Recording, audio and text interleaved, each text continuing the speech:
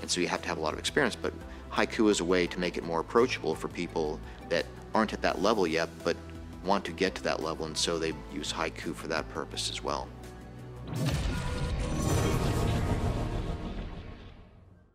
So game-based training versus gamified.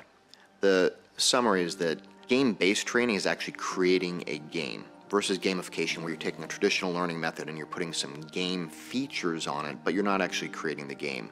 The balance between having a game experience that gets somebody into the flow state to enhance their learning, while still embedding learning engineering techniques and making sure everything they know is a real skill, while at the same time documenting what they're doing so that they can demonstrate to an educator or an employer exactly what it is. And that's what we've done with Haiku. We've spent years and many millions of dollars developing the technology that is right there in the sweet spot, and we're continuing to develop games. We have our Forge capability that allows anyone to be able to build their own game-based training and get all the benefits of game-based training without having to invest all the time that we did. Where do I see it going from here?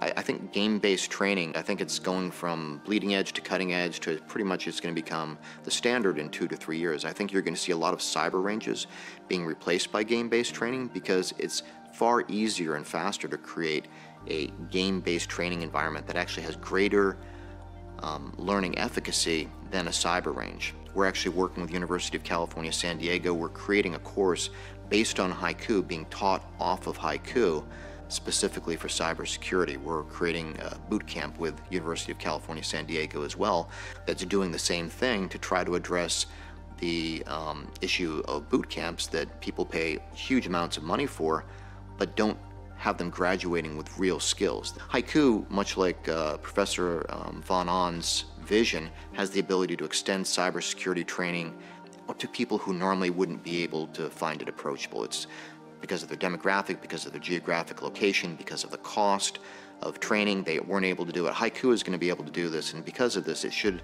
help address the job gap, the 3.5 million unfilled cybersecurity jobs by 2025 that we keep hearing about, increase the diversity because video games are played by everyone. And certainly I see taking game-based training beyond just cybersecurity. You can teach a number of different skills through game-based training, and we should. Jane McGonigal was very prescient in her book, Reality is Broken, when she said reality should be more like video games to make people enjoy life more.